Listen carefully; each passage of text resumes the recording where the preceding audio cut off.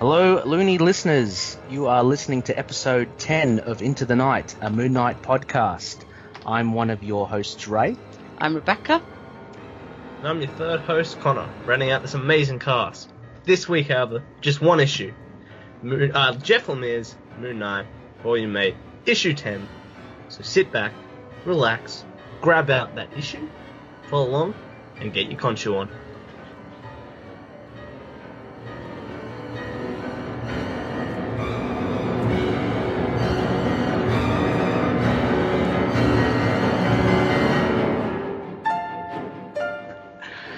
Welcome everyone. How are we all doing this week? Good. Yeah. Excellent. We have New York Comic Con just starting this weekend, but more importantly, actually, we have the return of Rebecca. So, thank you so much, Rebecca. Thanks so much for coming back. It was such a blast last time. It's always a delight. And just to have you for the start of this arc and a panel by panel, I can't wait to dive right into it. But before we get into that, I just want to put it out there. Rebecca and Connor, I'll start with Rebecca. What have you been currently reading over the last week? Well, I'm in the middle of a big Booster Gold read for my little foray into DC for the moment. So I'm slowly working my way through that because every week there's always new comic day and that pushes everything back. And then for the new comics, Black Bolt, which was amazing. Iceman, which was delightful. Had a really good panel of the week. Yes. And Iron Fist, which was what did you? I liked. What did you think of Iron Fist? I read that this morning actually. I liked it. I mean, it's like it's weird because it's just a bit unsettled to go from one story arc to the next with this little Shang-Chi one in the middle. But I like the new characters Ed Brisson and Mike Perkins brought in for the first arc, so it's kind of nice to go back to them. Gives a real sense that he has a plan for the story he wants to tell, and some of the stuff at the end almost made me cheer. With the little cage, and I think you get the nod wink as to I like animals in comics. There was an animal in this comic that made me very happy. Oh yes, of course. I look, I don't want to spoil it because it's still relatively new, but that's why I'm just going to that amount. Mm-hmm. Yeah, but also just to be more cryptic as well, did you pick the kind of the other reveal, if I can be no cryptic enough? No, I didn't as well. I actually thought it was someone else. Did you have that same thing? Yeah. That was good actually because I liked it a lot. It was unexpected, but because I was going into it going, I read the old Sabretooth issue a long time ago, and obviously he's on the front cover of the Legacy thing. Yeah. So I was like, and it was all right. And I was like, I don't know if they're really old enemies that I'm that interested in. But it grabs me. The art's still amazing. I still think it's one of the underrated current titles because of all the furore about Iron Fist and stuff like that. But I think it's doing a really good job. And I think it sits quite nicely with the Comixology series that Carrie Andrews is doing, which is the Immortal Iron Fists. And I was a bit worried about whether the two would have any sort of points of contact, but I think they work very well together. Yeah, there's definitely a difference between like the art as well. Oh yeah. I like Brisson's art. Oh no, sorry, not Brisson. Perkins' art is so stunning. Kind of like stunning and gritty. Yeah. And then you have that really like almost caricature art of is it Chan? Afu Chan, yeah. Afu Chan, yeah. But enjoying both of them as well. Yeah. I mean, Black Bolt is just like I think the finest thing Marvel's printing at the moment. Black Bolt, yeah. That would have to be my pick of the week, and I've still got a couple of comics to read, so it's really up there. How about you, Connor? I have read an issue from last week and a whole one issue from this week. I've been a busy boy. My last stint before this morning was being awake for 42 hours, so I've been cracking it out. So if I still sound a bit tired, I'm still getting over that. But yeah, I've only read one comic, which was Eugenic by James Tinney, and it was this crazy amazing dystopian story that's just kicked off. If you've read Cognetic or Mimetic, it's the third of the trilogy of those books, so thematically similar. It's fantastic. I've got a bunch of stuff sitting there. Iron Fist, Black Bolt.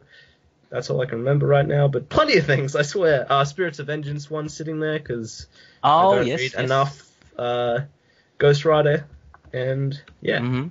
I'm very excited. It's actually a pretty big week for me. Yeah. Yeah, it was a great week. Start of Legacy, really. So. Yeah. All kicking off. Rebecca, did you get Spirits of Vengeance as well? I picked that up. I thought that was pretty good. I found it a little bit confusing.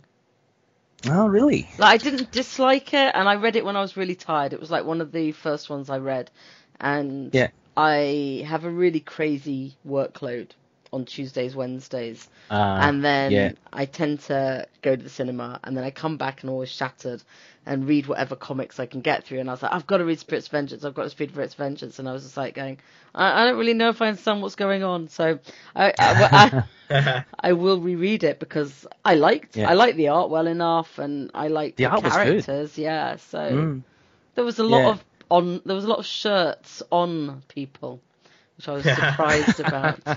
I think I could say that without spoilers. Well, for me, to see, and look, we all know Blade's going to turn up sooner or later, and that I thought that was really good. And it was very much a setup for what's to come. But no, I really enjoyed it. It's great to see Ghost Rider, Johnny Blaze in it. So it'd be nice that he was in Iceman as well, so that was kind of nice. Ooh. Oh, was he as well? Yeah, because the old Champions team. Hercules. Hercules. I love that. I love that panel with what was he talking about? His crotch vibrating. Yeah, his crotch is vibrating. Oh no, it's my mobile phone or whatever. Yeah, he's cool. He's very funny. They all go, and Bobby goes on his first date with a man. Oh, okay. And it's in the aftermath of they're all getting together for not necessarily happy things, but they all get to be his wingmen. So it's Angel and Herc, and it's pretty cool. I enjoyed it. Wow, excellent. Yeah, I looked at, I read the latest Guardians of the Galaxy as well. I thought it was pretty cool to see the Raptors, and kind of like to see. I'm always fascinated with the Darkhawk. Costume, and anyway, this harks back to the Nova Corps versus the Raptors, so that was pretty cool. Hawkeye 11, still collecting that, and Kelly Thompson's still doing a really good job. At the moment. It's you got that as well, Connor? Yeah, sitting there for me. Love it. It's really, really good. The art I'm really loving. Got really good facial art. It's really cool. Just a story with Madame Mask is pretty cool. Just got also the Punisher, the Platoon, just on my pile. Just waiting to read that, and Astonishing X-Men. But generally all kind of up to date. So, actually, Rebecca, I read issue 5. This will tie into Moon Knight, loony listeners. We'll finally get there. I read issue 5 of Bemis's Fool Killer, so I finished off that. Hey! It was good. I mean, good, right? It was okay. One of the things I got to say then about Max Bemis is that he'll never lead you down the path that you probably think things will go. Just judging from this last issue. So, what I found really, really hilarious and good in that last issue was he comes up against the other Fool Killer. Yeah. And the guy's talking himself up, and then just bam, he shoots his head off. And I'm like, what? Like, this is like, we're still in the first act, right? Yeah. So anyway, he's gone. And then I loved how Bemis brought in the Punisher, and this sense of of hopelessness for Fool Killer, and so he ends up in jail. And the ending is just like, it's not happy. It kind of is a little. Yeah, but it seems to be what's right. It's like exactly. It fits the story very well. Yeah. So again, it's just making me more and more excited for what Bemis will do for Moon Knight. I actually really enjoyed it. I might actually think if I do have some spare coin, I might have to pick up the trade for that. It's totally worth it. Hidden gem. It is. A hidden gem from those awful Deadpool spin-offs, and then they came out with Fool Killer. Exactly. Marvel come up with, they have hit and misses, they have big titles that flop, they have small titles that succeed, and this is kind of one of them that just is a bit of a sleeper. Yeah. And I'm so glad that you put me onto it. And I'm very excited that Bemis will take the reins. For shows up in Moon Knight. Oh, that'd be I hope so. Well, there's got to be some way that he's got to, crack out of the situation that he was left in after Fool Killer 5. So, I found that was really good as well. Also, just quickly, The Runaways has garnered a lot of attention lately from New York Comic Con. They've released a couple of trailers, and I think the panel was on Comic Con. Yeah, they showed They showed the first episode during the trailer. Okay. Yeah, and it seems to have gotten positive reviews. Did you? Really positive reviews. What are your thoughts? Both of your thoughts on I The Runaways? just watched the trailer, funnily enough, because I tend to avoid these things, and I was like, fine, let's watch it. This is good. Yeah. I can't wait. I can't wait to see The Runaways. Yeah, me neither. Looks so good. Yeah, they didn't reveal too much, in the trailer, I thought, which was good. The likes of Runaway fans, I guess those that have read it, like ourselves, you kind of know what's up ahead. But they seem quite faithful to the comic. And I'm going to try to get Eve to watch it. I think it kind of looks grounded enough. She won't be too overwhelmed by the Marvel universe for it. I think it's pretty much a standalone. I think. Yeah, absolutely standalone. Yeah. Okay. Well, apologies, loonies. We just wanted to debrief on what we were all kind of catching up on, especially with New York Comic Con this weekend. Nothing on Moon Knight, sadly. We're like 2 days in and nothing. No. Yeah, which was ridiculous. It's a disappointment. Not even in. Didn't they release some games like Marvel? Or is that gone? Marvel Lego 2? Yeah, I think Connor said that wasn't Moon Knight. I didn't really look. Oh, no, that was Phantom Rider. Oh, okay. Oh, Phantom Rider. Okay. That's cool. Okay. Yeah, fair enough. Was that the one that Austin put up on the Facebook group? No, this was Jordan in the Serious Issues group. Oh, okay. Collusion. Okay. Oh, sorry. Yeah, Jordan. Yeah, yep. Excellent. Collusion. Fair enough. All right. Well, let's sorry, loonies, to keep you waiting. Let's get into our news for this week. There's not too much there, but we've had a hand from some of the loonies who have dropped in a couple of juicy bits into our Facebook group. So the first one comes courtesy of Joshua, and it is one of the variant covers for the upcoming Moon Knight issue, so issue 188. And we have a cover artist here by Daniel Warren Johnson. And it's a ripper. It's got Moon Knight pretty much aflame. It's amazing. Yeah. What are your thoughts on what could possibly this be depicting? I think I just love the general motif of this new big bad, the Truth, just sort of just burning out Moon Knight's world, like invading every part to pull him out by the shadows, but just having everything like he knows and love ablaze. Just, this is a villain that Moon Knight will have trouble fighting. It's just sort of this impressive force that's just beating down on one man. It's big. It's a bloody god fighting a little man. Mm-hmm. It is. And like Moon Knight is, for all intents and purposes, he's just a man, right? I mean, he has been resurrected by Khonshu, but apart from that volume 2, he hasn't got any special powers or anything like that. So he's taking on a guy like a sun god. So this looks pretty good, actually. I wonder how many. I heard along the grapevine there are probably about 3 or 4 variant covers. Is that correct? 5, I think. 5. Okay. 4 or 5, yeah. Oh, right. For at least that first issue, and then even possibly 3 or 4 for the next. Yeah. Because I saw when I went to my local comic book store to pick up, this week's pull of like Iron Fist and Spirits of Vengeance. I did see a fair few variant covers there. And I also saw actually a lot of the lenticular covers. So I just wanted to pull back a bit and ask what you guys thought.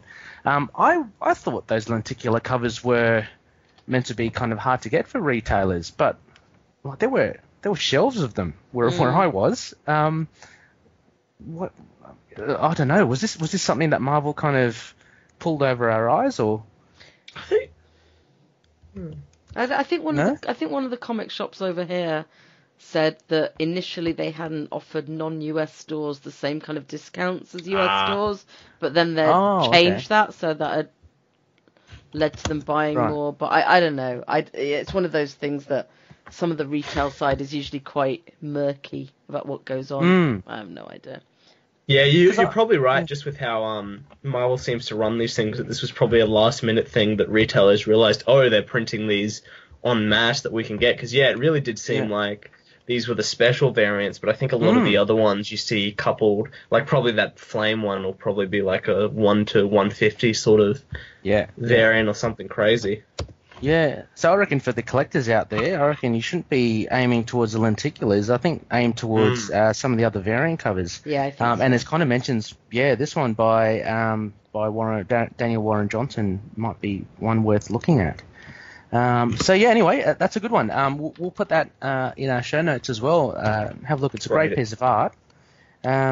Second, Connor, I think you posted this on the Facebook group, right? It was a TV show it was something very cool, a little site called Observation Deck. You can find them observationdeck.kinja, kinja.com. It's just a little user on there on the site just pitched a cool Moon Knight show, just their own sort of fan want for Netflix or any shows that'll pick up our sheep face because we want them soon. It was quite in depth, wasn't it? Yeah. Have you guys you read it all? I spent some good time looking through this, and there's been a lot of thought into it actually, and I really do enjoy the little tweaks that he's made. So the big one is that and I think taking a bit from Bendis, he wants to, like, his pitch is setting it in Los Angeles in California, which I think is quite different. A different thing to do, but his characters. Was that when the Bendis run? Was he there for the Bendis run? Sorry, was he there for the Bendis run? California Moon Knight. Yeah. He went to LA. He relocated in that stint. But this write up by this guy is really cool because a few of the things that I took from it was. Number one, you have Marlene, and he's got her as a female Middle Eastern, late 20s to early 30s, which I think makes a lot of sense. Oh, hello. Yeah, sorry, just chatting. He's here. Oh, yes, excellent. And he's just got... a little breakdown for all the 13 episodes. What are your guys' thoughts on this article? I thought it was great that somebody spent this much time, like, really sort of hashing out. No, but like thinking about some of the problems and hashing out. I mean, like, yes. I don't know if it's. I mean, like, I don't know if it's exactly how I'd do it, but I appreciate the effort that went into it, and I would certainly watch this show as is described. So, because I mean, it's hard for me to really put down on paper what I think a perfect Moon Knight show would have in it. Yeah, fair enough. Because I get tied up with a lot of the problems, so I think he's done a really good job. Yeah, it's very persuasive. Like his overview, as I was reading it, I was thinking, yeah, this is really written as a pitch. I mean, it's really tight, and it's really it makes a lot of good points. So, yeah, I was kind of all for it as well. We also have like Detective Flint as well, portrayed as a female in late 40s, early 50s, which I think would be great as well, because there's no reason why Detective Flint should be male or female. So all round it was just a bit of a fun read, I thought. Yeah, I loved it. Yep, sorry. I was just I love the focus on his identities and mental health, and the look at especially at his Jewish heritage, and that sort of just a very sort of well-rounded sort of just diverse and sort of, and I guess if it was written by this guy, well-written cast. But I loved the focus on episodes as well. He gave a little bit of an episode description. I love how it sort of has Moon Knight sort of becoming a vigilante from the shadows, with almost sort of gaining the trust of the LAPD through Detective Flint. And I love he spoke a lot about, it's sort of about a man and his god, and I think it has a lot of focus on Khonshu as well. So I think obviously this won't be our show, but I think if the guys writing it took a look at this, they might even find themselves an idea or two to add in to make the show even better. Exactly. Who knows if they might kind of like pinch a few ideas here and there. I do like how he's kind of given some thought as to the music for each of the episode as well. So you got the likes of Johnny Cash, Nirvana, kind of these sort of things right up my alley. Like the Pixies, Iggy Pop, David Bowie, Warren Zevon. David Bowie. It's really good, and he's managed to, in each of the episodes, to include all the key characters of Moon Knight. I think even like the Rogues Gallery. So he's actually got Stained Glass Scarlet in there as well. He's got Black Spectre. So I think it's really well thought out. I do like, actually, he mentions Zeitgeist Enterprises, headed by Carson Knowles. So that's another bit of a twist to the Moon Knight mythology, by having Black Spectre, but by having someone more corporate, by turning Black Spectre more corporate. Maybe that lends itself to a more of a grounded approach, and to the Moon Knight series. But yeah, great. It's got Red Right Hand by Nick Cave. So yeah, it was generally a very enjoyable article, I must say. Definitely check out the link, which we'll put in the show notes. And we have to hope no one from Marvel ever reads it, because that opens them to being sued if they do use any of these themes in a TV show. Oh gosh. Which is why, but that's why they always say don't send us ideas. Yeah, right. Because then if any of these things turn up, then someone can say, "Hey, look at when I put it online," and like. Well, that makes total sense. So by default, he's actually excluded all these ideas from Marvel and Netflix. But it's good to have read anyway. I thought it was a really good piece of work. Honestly, it was great to have it up there. Yeah, like I said, very thoughtful. And just I'm imagining just enjoyable for the fans. So that was a good read this week. And just finally on the news, just a small one which came just recently. It's from comicbook.com, and Marvel had announced a couple of series for next year. So one of them, they've got a Rogue and Gambit comic book series, which I'm sure a lot of people will be happy about. But they've also got the return of Legion, which will be kind of right off the back of Fox's and Noah Hawley's Legion TV series. So that's pegged for release in February 2018. It's going to be a 5-issue miniseries. But yes, the connection to Moon Knight is that the one of the Moon Knight alumni, Wilfredo Torres, who has featured prominently in the Lemire run, he's penciling it, and it is to be written by Peter Milligan of X-Force. So yeah, are you guys going to be looking to pick this up, or maybe even the Rogue and Gambit one? I think yes. Yeah. I didn't peg you guys for X-Men fans. Oh, I'm a big X-Men fan.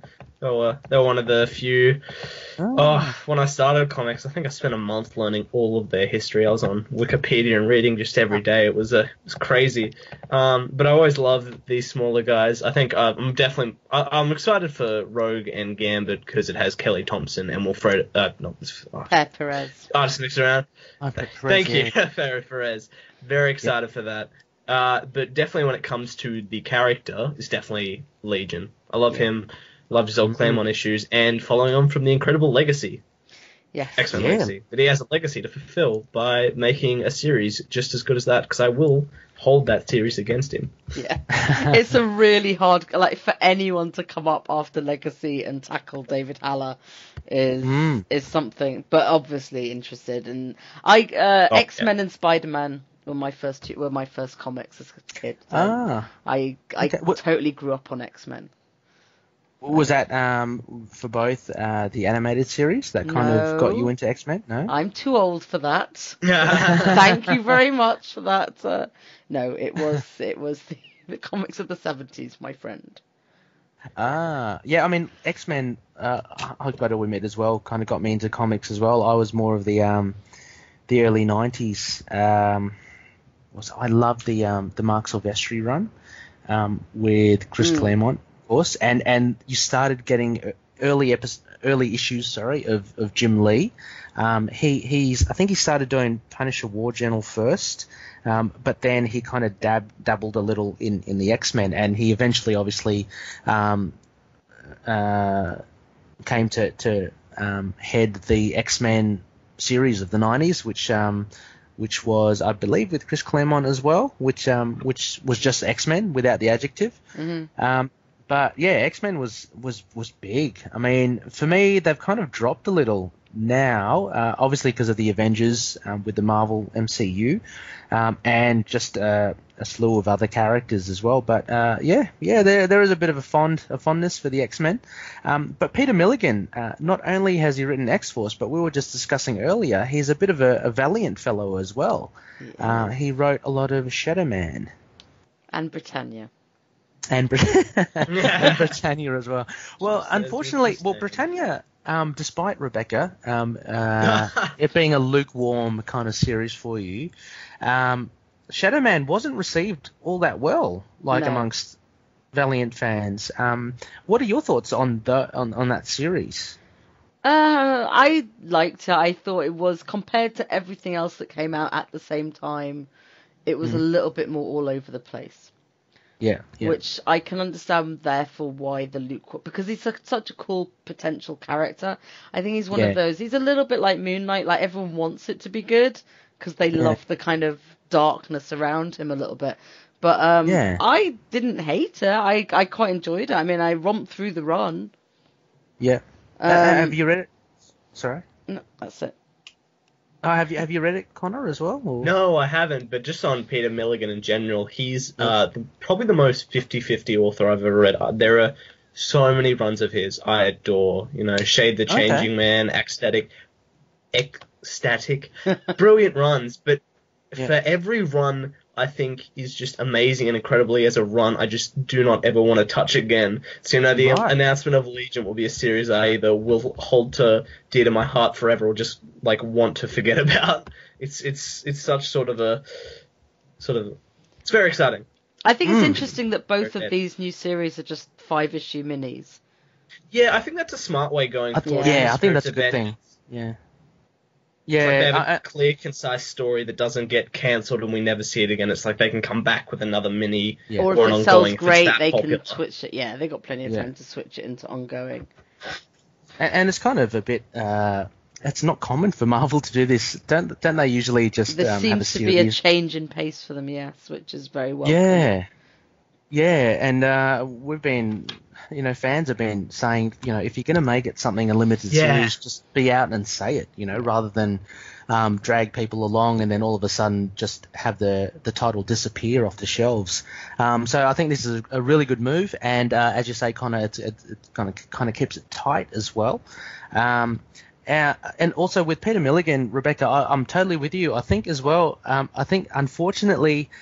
he was kind of lost in the sea of really good Valiant titles at that time. And I know if anyone who's read Valiant, especially around the reboot time and kind of onwards, just the quality is so kind of high. Once there's like, someone that's, I'd say still above average. I liked a lot of Milligan's stuff. But once it's slightly not as good as the others, then it kind of can get picked apart. And I think that's what happened with Milligan and Shadow Man. And yeah, a lot of fans have been disappointed at the potential lost for Shadow Man, I think. Because he's such an interesting character, and he's always there. He's got the mystical side of things for Valiant. But for Legion, I think Milligan will be pretty good. I enjoy the Britannia series as well. And so it'd be interesting to see how he tackles David Haller. Yeah. Exciting. Alongside Wilfredo Torres, who will be great on that title. Oh, he will. Yeah, actually. That is a reason to read it alone. Like, even if the quality's not there, that arc will probably pull you through.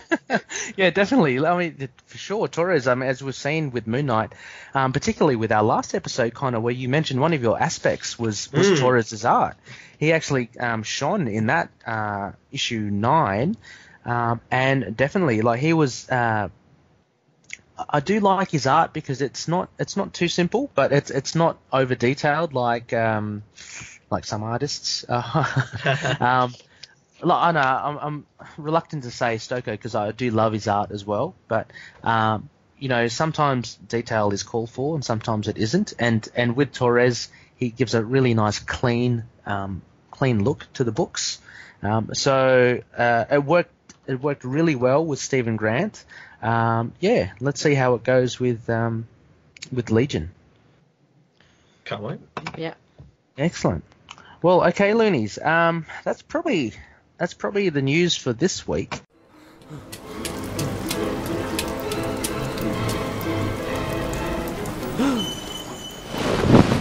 What we have coming up now for Over the Moon is just the one issue this episode, and as always with all the new arcs, we'll do a panel-by-panel review. So having just finished Incarnations just a week ago, we're looking at issue 10 now of Lemire's Moon Knight series. This is titled Death and Birth, Part 1 of 5. It was released 4th of January 2017, and we have... the core team members, I guess. We have writer Jeff Lemire, we have Greg Smallwood on pencils, Geordie Belair on colours, we have Corey Petit on letters, and as editor we always have Jake Thomas. Greg Smallwood also did the cover as well. So guys, I don't know about you, but I've actually cracked open my my hard copy single issue for this. All ready to go. I'm ready to go. Rebecca, Same here. Good. So let's dive in. Rebecca, can I ask you maybe to read out the blurb to introduce us? Yes. When Khonshu attempted to invade our reality, filling New York City with sand and pyramids, Mark rejected the deadly overtures of the moon god, destroying himself to save us all. Mark slipped between the lives of his different identities, finally culminating in a confrontation in New Egypt between Mark and the men his mind had created. In order to be whole again, Mark was forced to deal with the disparate elements of himself, and once he did, the ultimate task became clear: kill Khonshu. Dun dun dun. Dun dun dun. So, Loonies, if you've got your books, please crack them open. We're going to the first page here. So to open, we have a young Mark Spector playing on the pavement some years ago in Chicago. The page that will kick off the arc that probably has changed Moon Knight the most, just since his first issue by Doug Munch. Yes, yeah. Oh, actually, yeah, for sure, definitely. And I don't know, how do we first describe this? He's drawing Mark on the pavement with chalk, and he's drawing space wolves Just saying. Oh, yes, of course. Oh! Yeah, he is. God. Done it You again. can see I'm a man of details. I didn't even notice. Oh, yeah, very. Yep, that ties in. Which I thought was amazing. I was like going, I totally didn't get that the first time round. I'm like, he's actually drawing the Space Wolves, and like Did not notice that. He's got a NASA t-shirt on, so he's obviously interested Yeah, I in saw that. space, which is cute. Yeah. I thought that was a Clearly bit, Jewish immediately. Yes, yeah, clearly Jewish. Right. And Smallwood draws really, again, if you look at the background, very synonymous with New York. Like Yes. those, I don't know what they are, terraces that have the stairs that lead up. And Although we're the in black Chicago, fence. remember? Oh, sorry, of course. Sorry. Chicago. Oh God, is it like that in Chicago? I've only spent 2 days in Chicago, and I don't really remember. Oh, okay. Chicago. But Because I always let's associate assume that with so. New York. Yeah, Anyway. it You're does right, look a little bit New York to me, but I think go with it because I would like to think that. I guess I guess in any big city there are neighborhoods that look like this, and because they've not said what suburb of Chicago they're in. Oh, yeah, I don't know. I've only been into the city centre, so I can't really judge. Let's just call it American architecture. Yeah. So with broad sweeping strokes there. But yeah, so Mark is drawing on the pavement, having a good time, and he's interrupted by another young fellow who kind of looks like him, just asking him what he's doing. And he's just saying, well, I'm Mark, and I live in this apartment just behind us. And the other young fellow says, yeah, well, I do too. And we get a shot from Greg Smallwood then of a picture on the pavement, which I think is quite symbolic as well, which I think is the first portrait of a Stephen Grant. Yeah, it definitely is. It's definitely a rich guy, bow tie, suit. Yeah. Privileged young fella. But even as a child, he's wearing more privileged clothes. He's got a polo shirt. He's got full trousers on, whereas Mark's wearing shorts and knee-high socks. And this kid's got a belt, and he's much more put together. Got a belt, yeah. Exactly. On that point, just how much does that yellow pop? Like the yellow and whites by Belair of just the almost identifier of their outfits. They're almost like the first thing you notice on the page. They're just so vibrant. They are very distinct, aren't they? Yeah, definitely. As Rebecca said, like you tend to see, it's a little obscured here, but the NASA T-shirt, a bit more informal wear by Mark. But at the bottom, the other fellow is introducing himself as Stephen Grant. So, I mean, first page, reader's going, hang on. I don't know about you. The first time I read this, the first thing I thought was, okay, has Mark created this identity from a real person? So I actually thought this Stephen Grant was, possibly a real person in his neighborhood. And I like that he introduced himself James Bond style as well, Stephen Grant, because it's very we're sticking with the whole Stephen Grant. So dapper. Exactly. It also reminds me a little of a story by Doug Munch, which he said that the name Mark Spector actually came from a comic book store, like an acquaintance that he knew actually at a comic book store, and he ended up naming Moon Knight after this guy that he got along with in the comic store. So I just thought that just reminded me of this. So so we're introduced to Stephen Grant, and as we move along, they go back into the apartment building. And they're just chatting away. They're kind of introducing themselves. Mark's introducing that his dad's a rabbi at a synagogue, and Stephen is predictably a little vague with his details. But he has dreams. He tells his dreams. He's going to be rich and famous and a movie star. Exactly, which could be dreams from Mark as well. So as they go upstairs as well, they go into Mark's room, and we get a lot of pop culture references here. There's a Darth Vader sticker on the door to start with. Darth Vader, Chicago Bulls. This is manner for anyone who kind of lives during that era. Chicago and and so the anyway, Chicago Bears as well, isn't it, for the other team? yeah, exactly. They were big in the 90s. Yeah.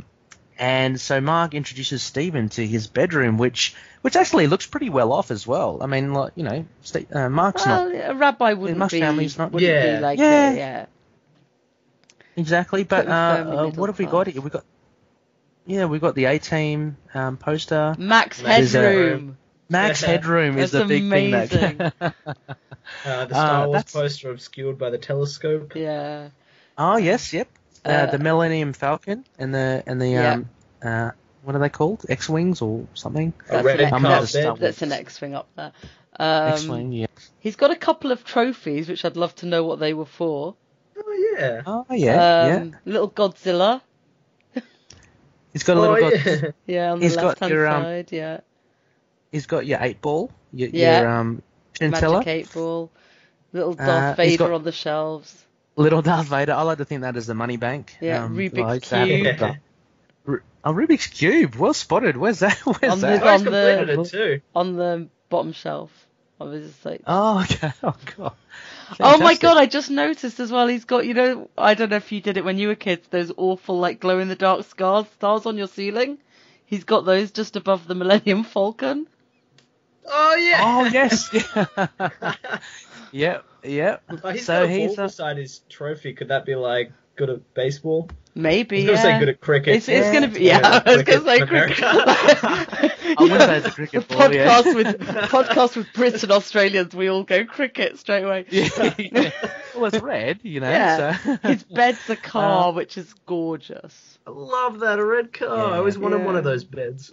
And I don't know about you, but this sort of bedroom kind of reminds me of Full House, the TV show. Yeah.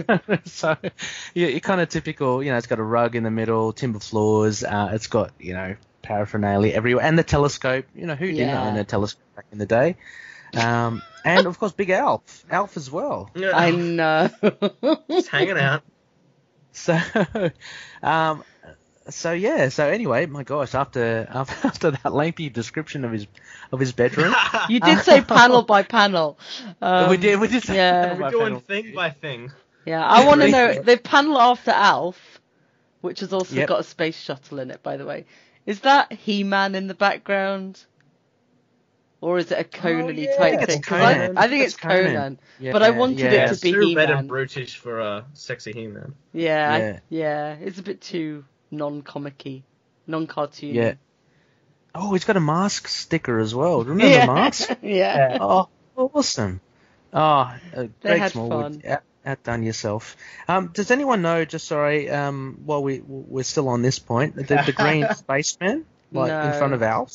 Isn't that supposed to be like what he based the Space Wolves on, maybe? Maybe. Yes, okay. Yeah, there might be a bit of a subconscious kind of... You can search it off. Blast Wolf.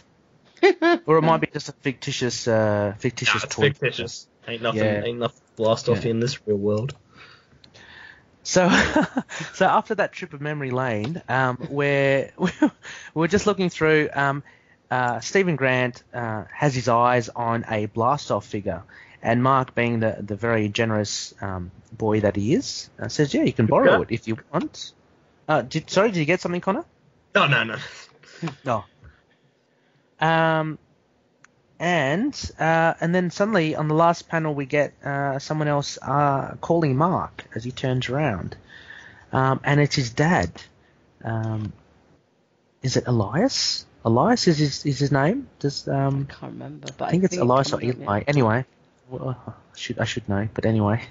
So he sees Mark, and a bit of a reveal is that we see back Mark looking at his toys, and it's just him saying, "I'm talking to my friend Stephen." And I think the facial expression that Small does for his dad is priceless. Yeah, so powerful, very powerful. There's a bit of I don't know, a bit of confusion, a bit of sorrow, feeling for Mark, who is clearly not in his right mind. I mean, kids around that age, maybe Mark's a little too old to be having imaginary friends, right? But he's in the ballpark. I mean, it wouldn't be it's not unheard of. uncommon. Yeah.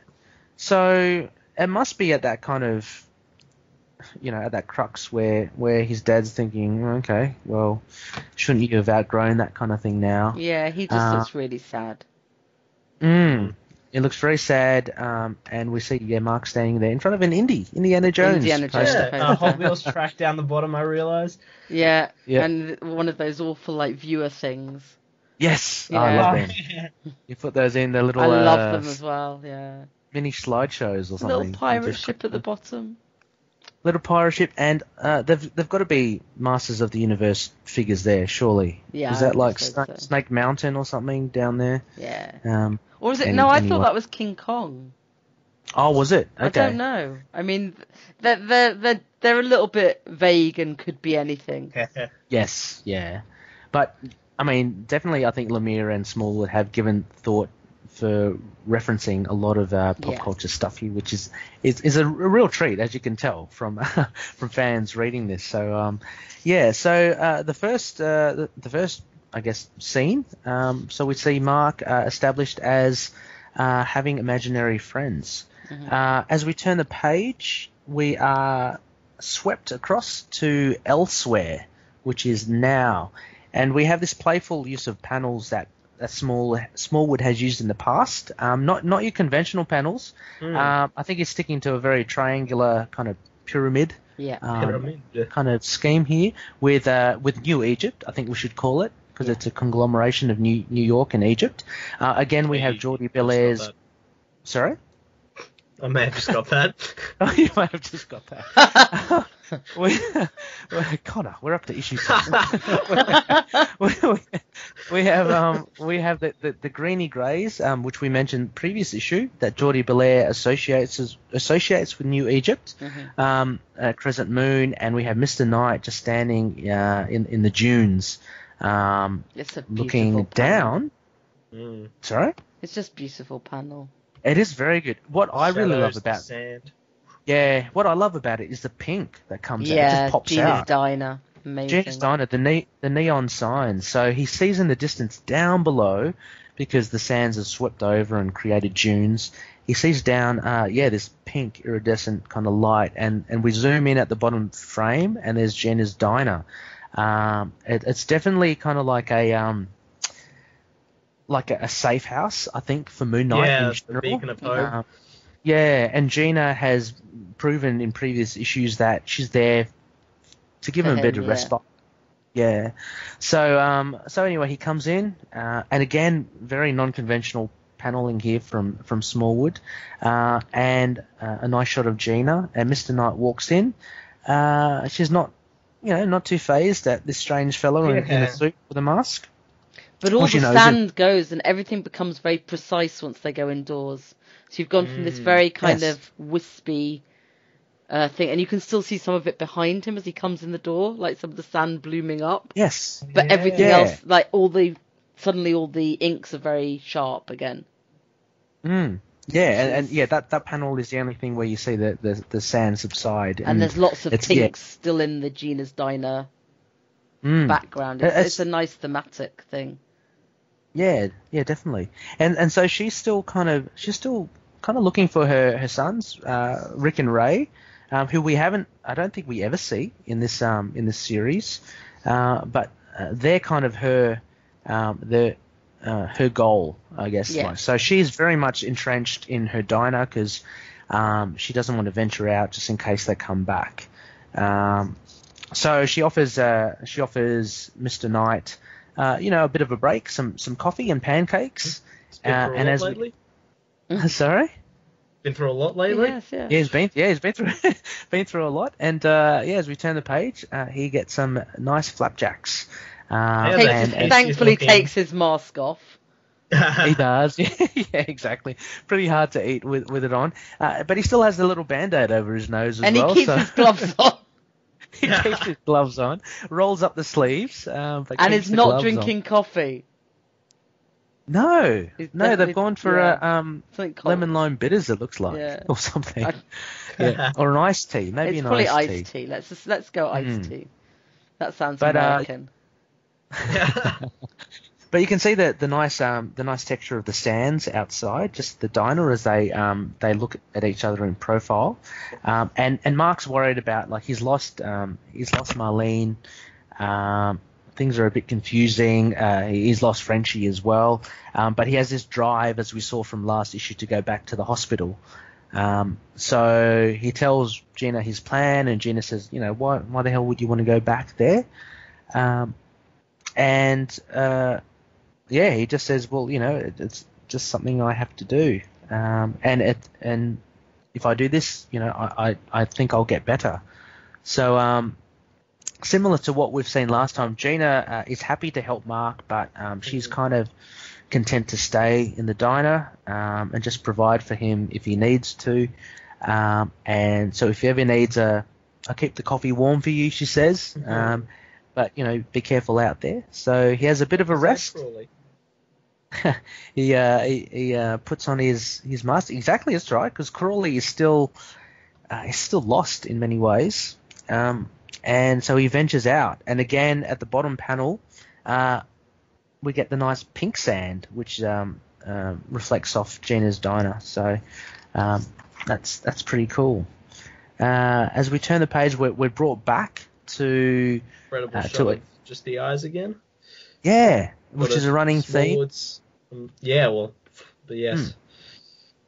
And these eyes are very driven, right? I mean, like, They're if you very remember focused, the first, yeah. very focused. They're not of a crazy person at all. They're not drugged, or from what we saw in issue 1 of someone who was very kind of out of it.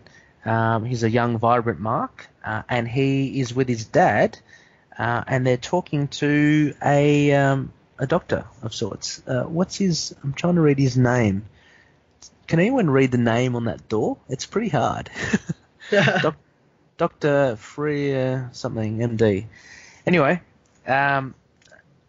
his dad obviously has brought Mark here to kind of get Mark assessed, and Mark's dad talks about how Mark has developed other identities, how he's got Stephen, who came at an early age, which we saw earlier in the issue, but he's also got Jake, which is relatively new, and as Moon Knight fans, Jake is the cab driver, the more kind of street level guy, this is a good little description of Lemire, just I guess describing dissociative identity disorder. So he says, similar to Stephen, we may go weeks where he's just Mark again, and then out of nowhere it's Stephen or Jake for a while, and then as soon as they come, they go. There's no rhyme or reason to it. So Mark is looking very guilty, actually, at his dad describing what Mark goes through. He looks very sad. Yeah, he's pretty sad, and he's a bit ashamed of it, I think. And so anyway, the doctor asks, can you please just stay outside while I discuss something with your dad? And then we get the nice little technique here. I love it, how the word balloons fade in and out, because, like, as a reader, you're squinting and you're kind of looking to to read the words yourself. But obviously it's fashion, so they'll only let you read what you are allowed to. So what we read as a reader reflects what Mark is trying to listen in on, and he's trying to hear what his dad and the doctor are talking about. But he's suddenly interrupted. And this page in particular, if we look at the panel layout as well, you've got at the top, you've got Mark.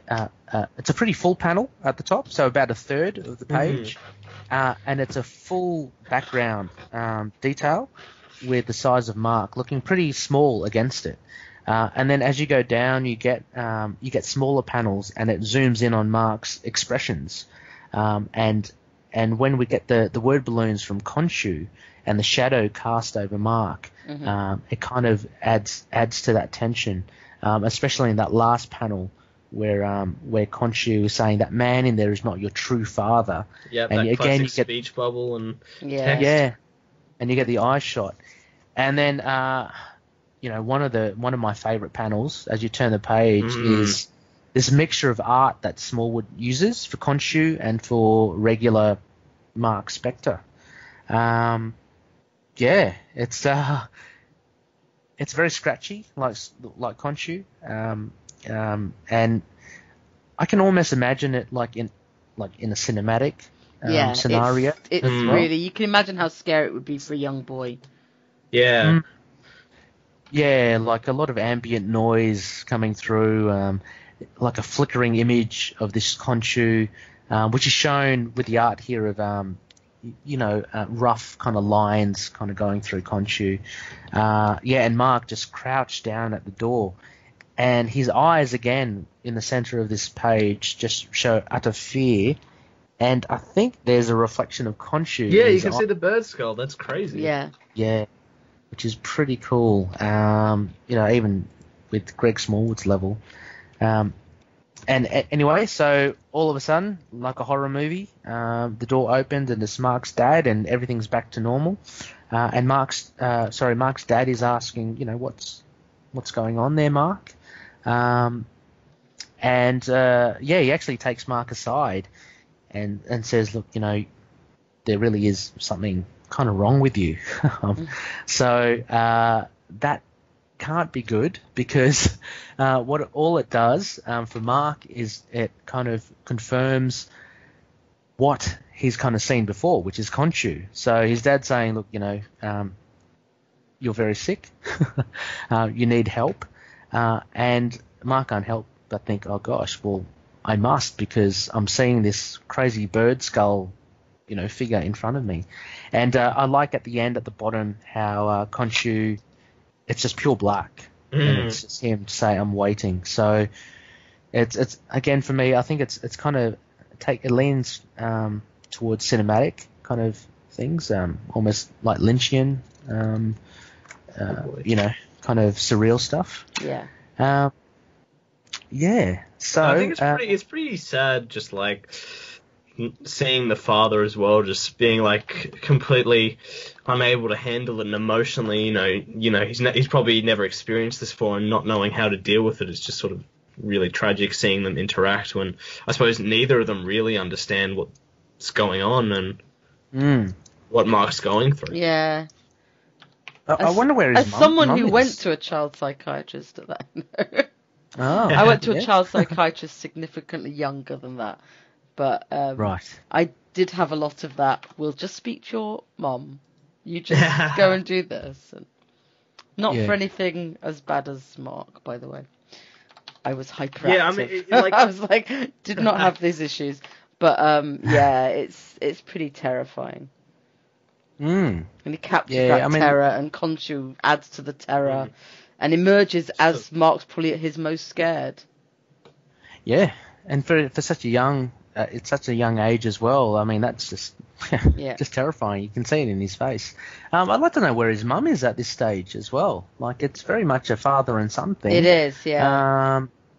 Yeah, I mean, later we do see glimpses of his mum in later issues, but don't know what's going on there.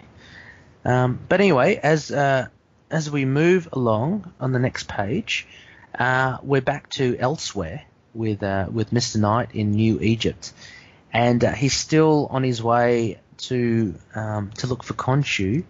So he finds the sewer grate, the New York City sewer grate, where we remember last time it kind of leads to the subway, I think, from memory, and then the subway goes to the hospital. So he finds this grate and he goes down, and Smallwood here, I'm not sure, this layout, he's got like 8 elongated panels. It's really just interesting.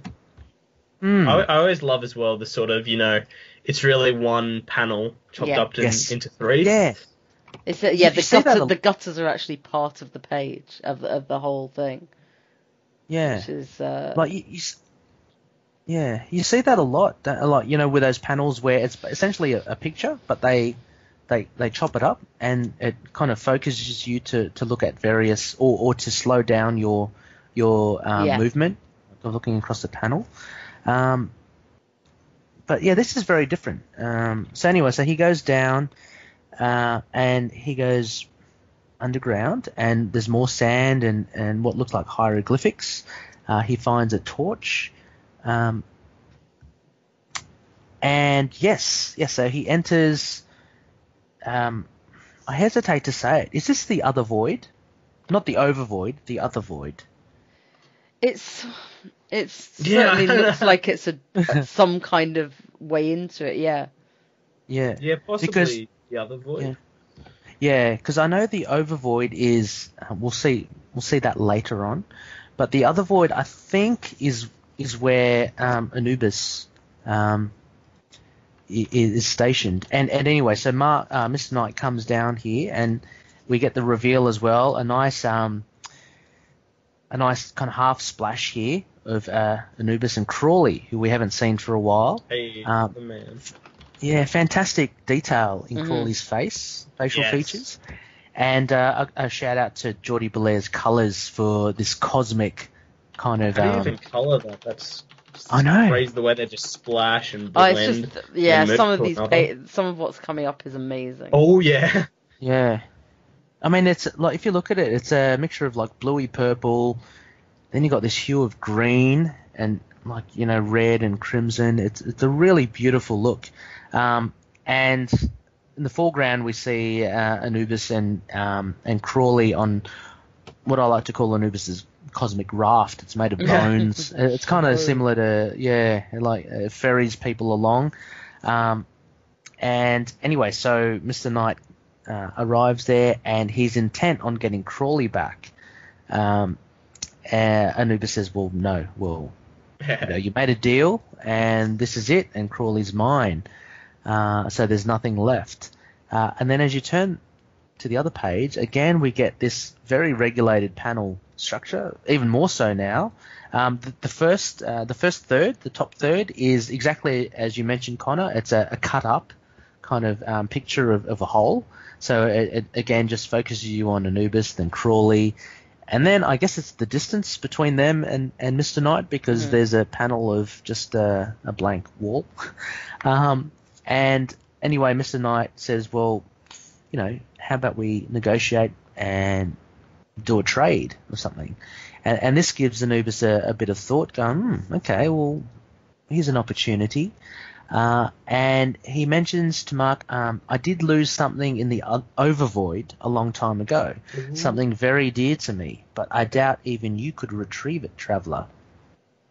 And Mr. Knight says, well, try me. So he's willing and desperate to do anything. He wants Crawley back, and we know from the previous arcs how important Crawley is as well. So so it's important that he does get him. It's still very vague as well. Anubis saying, if you were to find it, I may be persuaded to let this one go. But he doesn't really say what it is that Mr. Knight should be looking for.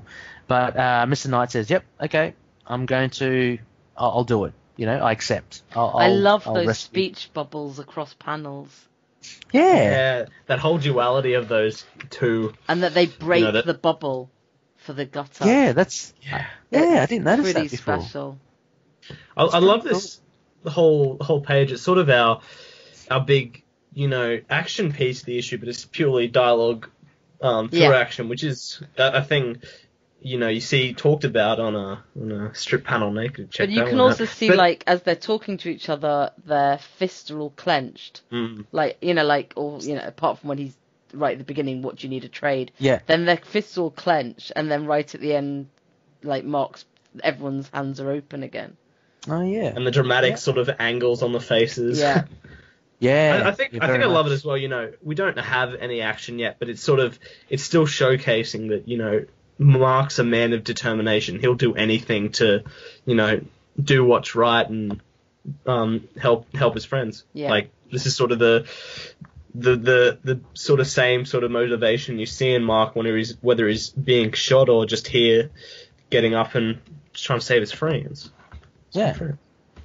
And I like how Crawley is very casual about everything. Like, he's just kind of sitting down on the raft. The whole situation about getting his soul reclaimed and taken back doesn't seem too phased. I mean, before we saw he almost resigned to the fact that he needed to do this to help Mark. But as we went along through incarnations, we saw that Crawley was disappointed in Mark because he made this sacrifice, and Mark was making the same mistakes and going through the same kind of cycle over and over again. It's I don't know, it's just strange, and maybe it's just part of his character just to see Crawley so laid back about it all. I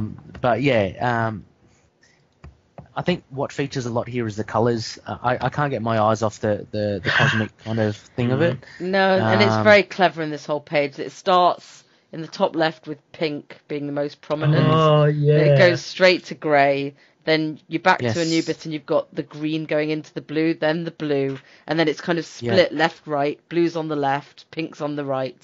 So it's all like focusing back down again. It's just, Belair really is amazing. Because you look at this and like, you even imagine what the inks would have looked like, and to then just bring it all to life. Crazy. Yeah. It's really a piece of work here. It's really good, and as you say, Connor, as well, the angles, perspectives to show Mark and basically profiled one against each other, Mark and Anubis just talking to each other. And it is full of drama, and he's wearing a full face mask and talking to someone who has a jackal head. I know. So, like, crazy. Not expressions we're used to. And you're right, they take Crawley out of the equation. You can barely see his face. Oh, yeah, he's just gone. Yeah. But you can only see him from, like, side or, like, you can't see his eyes. No. In any of this definitely. page. So, like, you've got all these people who shouldn't be emoting at all. Yeah, definitely. And it's, exactly. Hard thing to do with no features on the face like Mr. Knight. And a static Anubis face.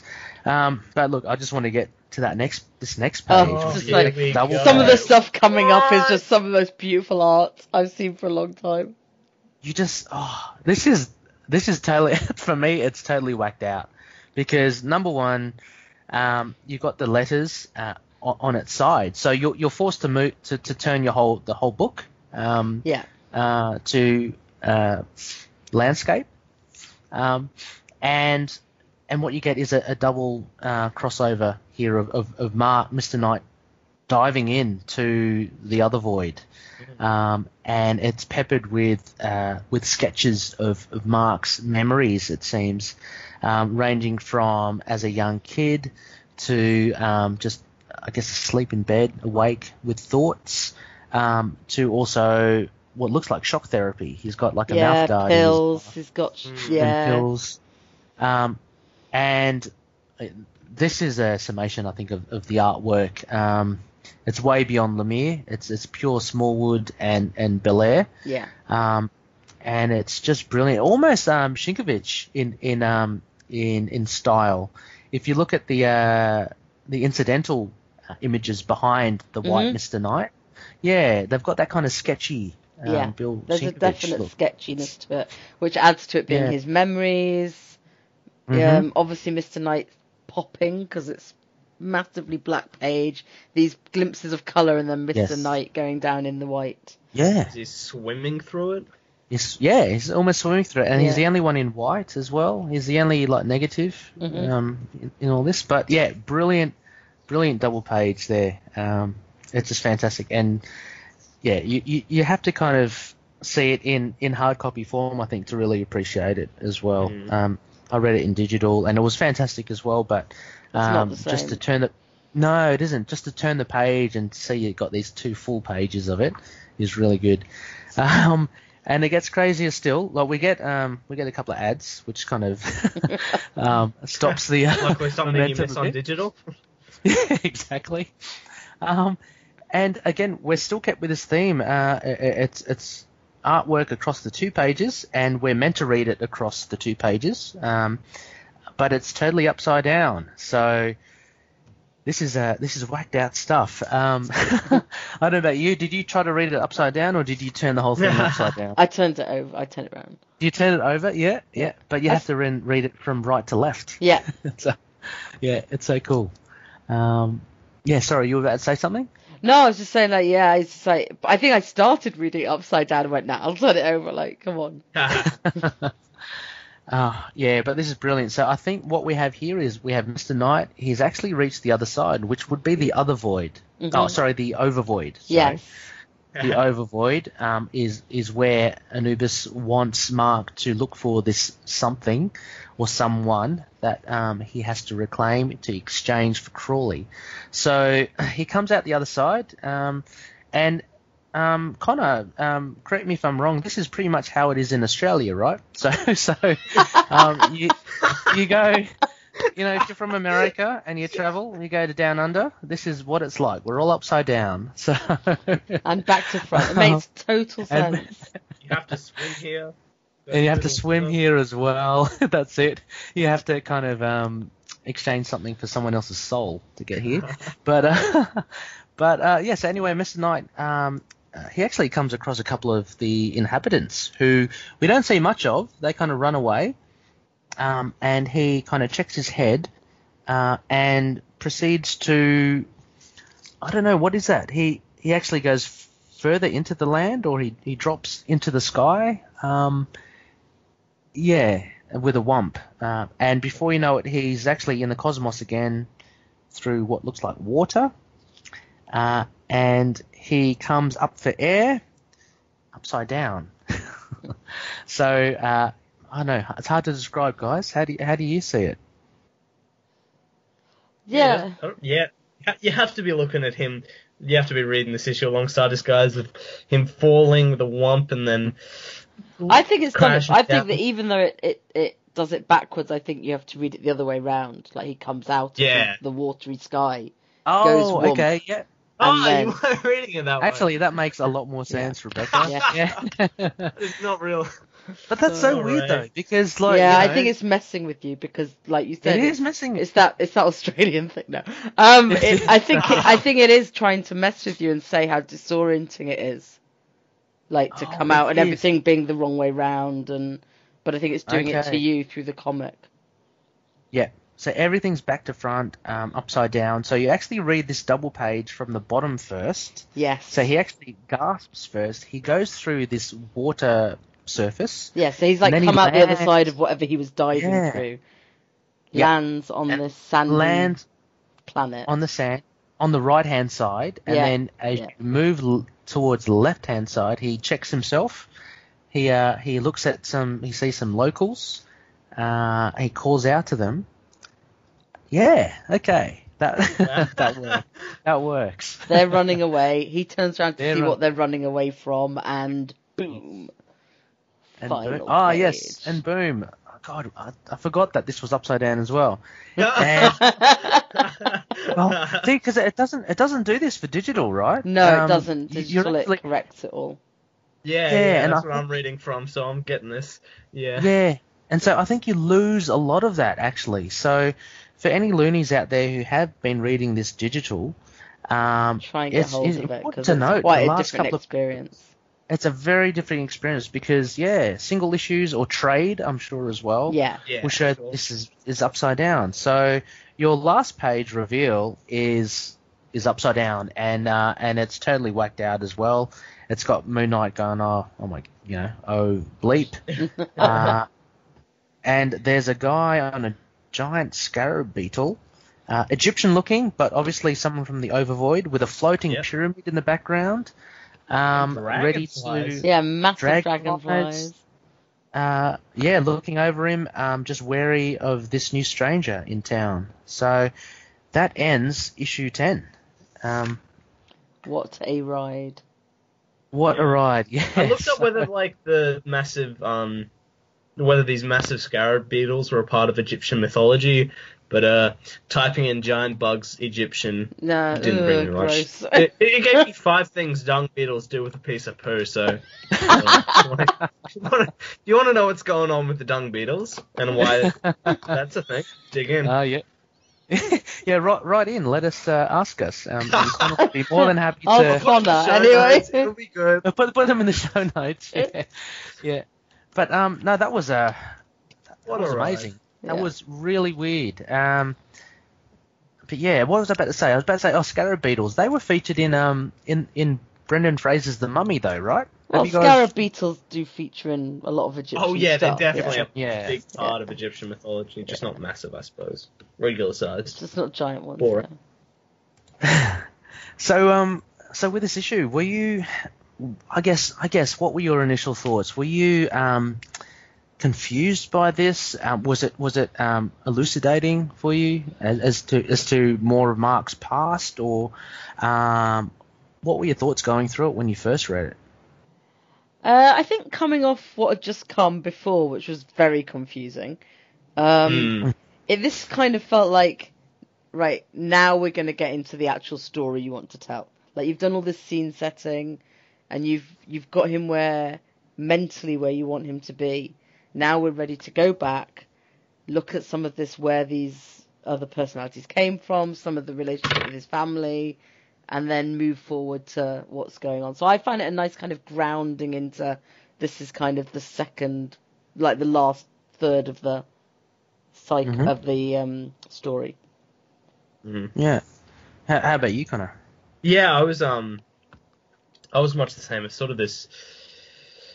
It like, yeah, I don't know. It was crazy, but yeah, it was definitely sort of, it worked in two ways. Just sort of opening up this crazy new sort of past for Mark, but also at the same time, it's definitely sort of funneled us to the end point, like almost the gates of Khonshu, the final conflict before we get in. So yeah, it definitely felt like a coming together. Like, yeah, this is the final destination. This is where this book is all led.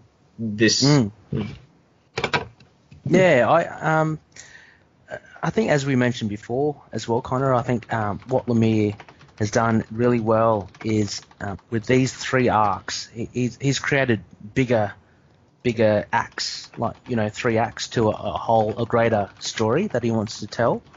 And I think it's I think that this introduction to death and birth is a really good introduction to the final act as well.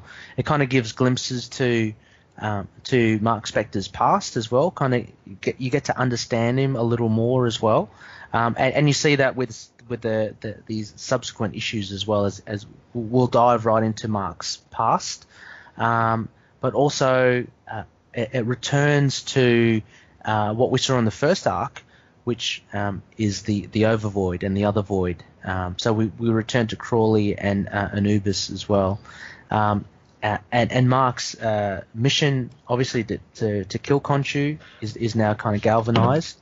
So yeah, it kind of sets it up for a really good third act. What I thought though, and it's great, Greg Smallwood, brilliant art, and Jordi Belair, as we mentioned in this review, really great artwork. What I was thinking though was that from Incarnations, with that massive team of artists of Wilfredo Torres, Francavilla, and Stocco, I thought it was really hard to top that. So I'm thinking, like, what they do like now for this, like what we saw with this craziness was trying to let's see how we can kind of keep the readers interested. And they certainly did it with this totally whacked out, playing with perspectives and playing with things upside down and back to front. I think that was really good. But for me, I found that it was a direct, I think, reaction to good way of putting it. To how I don't know. I was very impressed with all those other artists in the last arc. Just how to kind of like, okay, so what do we do now, kind of thing. But it was a very solid issue. And you can't fault Smallwood for what he's done, or Jordi Belair as well. It's just amazing what they've done. The colours, just especially however Belair managed that in the last 4 pages. Well, 6 pages really. Crazy. And we have an issue here where there was no like physical conflict basically at all. Yeah. A lot of it was negotiation between Moon Knight, Mr. Knight, conversation with Mr. Knight and Gina. You have the past with just an insight of a young Mark. So a lot of it was information as a reader that you kind of get from it. But with the last few pages being just just kind of taking you by surprise almost. Yeah. And I think that's what really shocks you because although, as you say, Rebecca, it's weird. Like you get really involved in that conversation with Anubis and Mr. Knight, despite the fact that they both look, like comic characters. You get the past of Mark and his father, but you get totally, ambushed by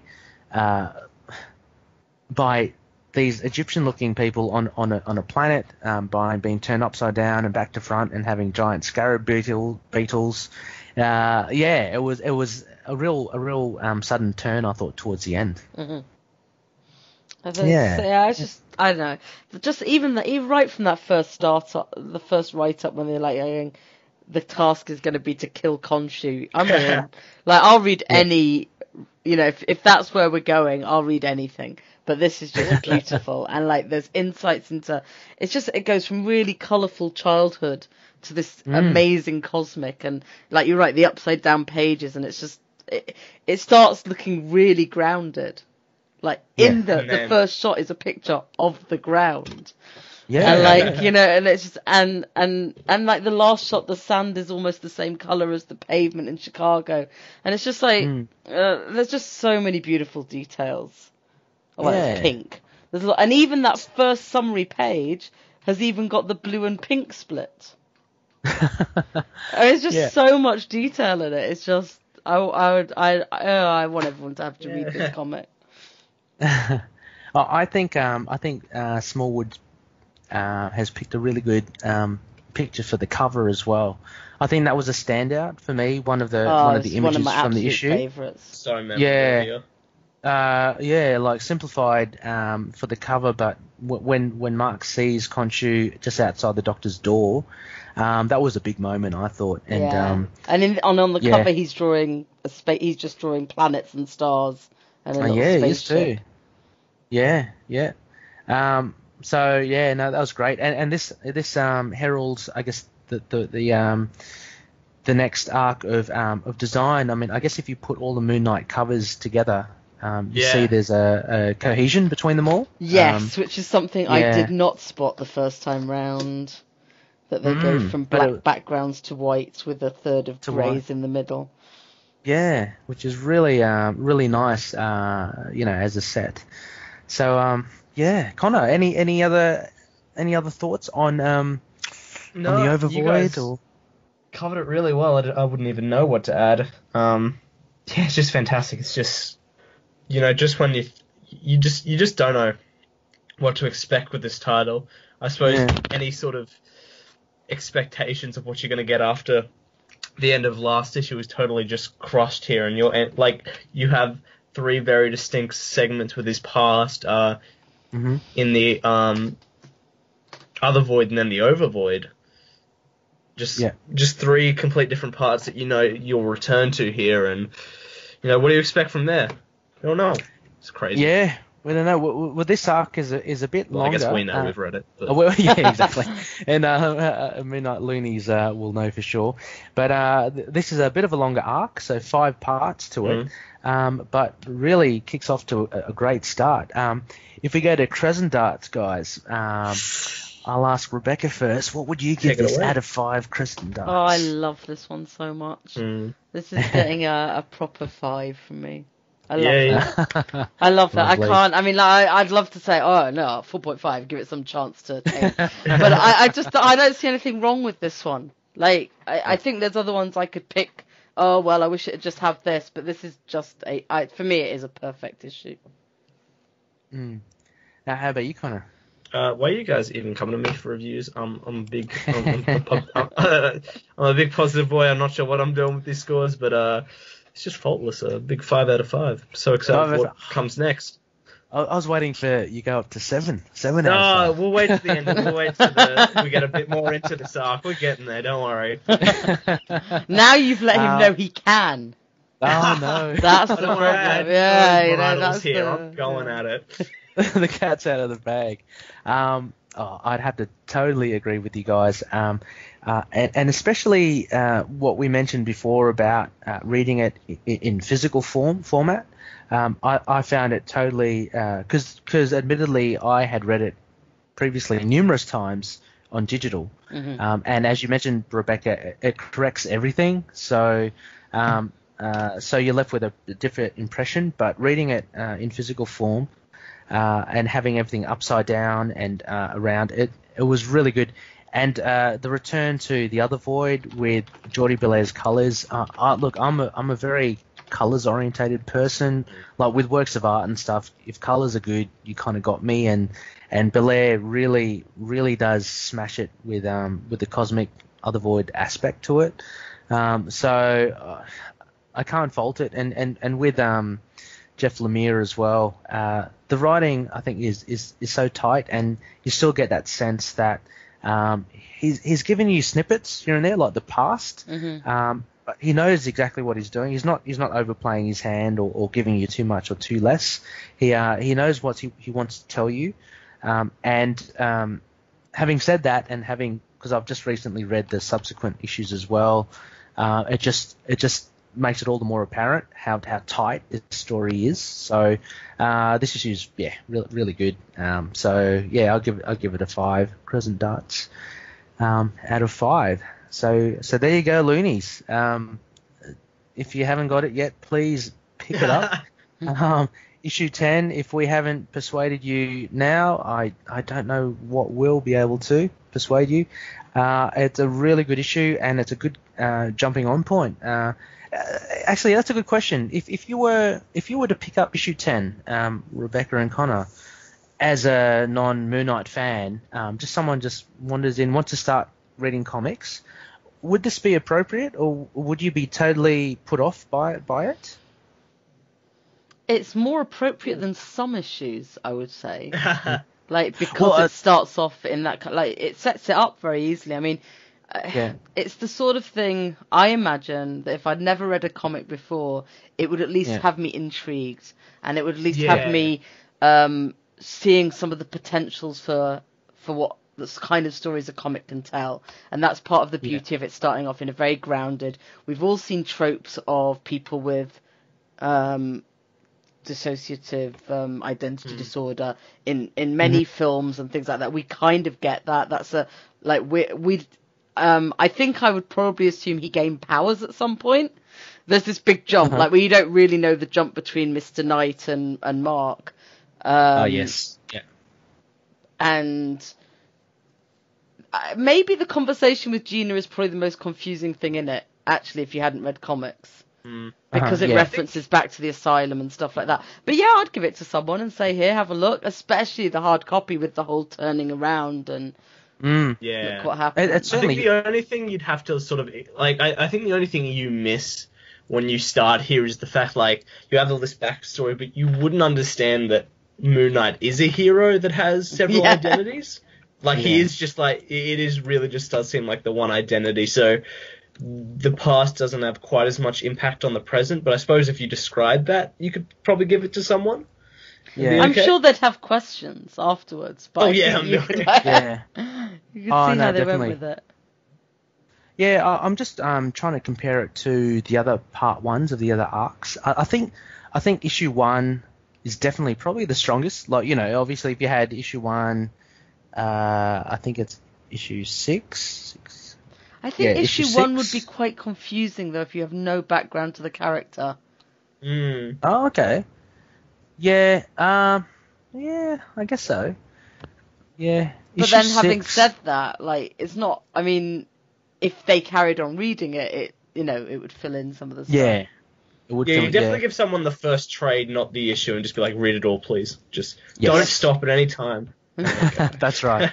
Yeah, it definitely works. Trade wise as well. Like even with this one, the third one that's just come out, you just want to jump in straight away. But yeah, no, interesting because it is definitely advertised as on the front cover, a number one. You know how Marvel do that. True, yeah. Try to draw you in, and number ones, sell big. So it's a good jumping on point. But I think so. I think it does. I think it does work well because it starts with a young Mark, and you do get a bit of background. And yeah, Gina's conversation's probably a bit weird.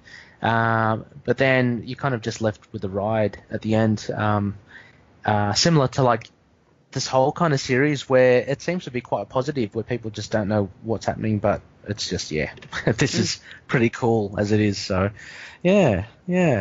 I think I'm definitely going to try it out, like, maybe just give it to someone who hasn't read Moon Knight before and just be like, what did you think? Yeah. Yeah. I want to try that now as well. Yeah, that'd be a good social experiment. I might. We're all let's just do that. Who can we find? Yeah. Next time Rebecca's on, we'll report on our findings. Yeah. Yes. I'm gonna give it to my partner. I'm gonna dig out issue 10 later and say, read this.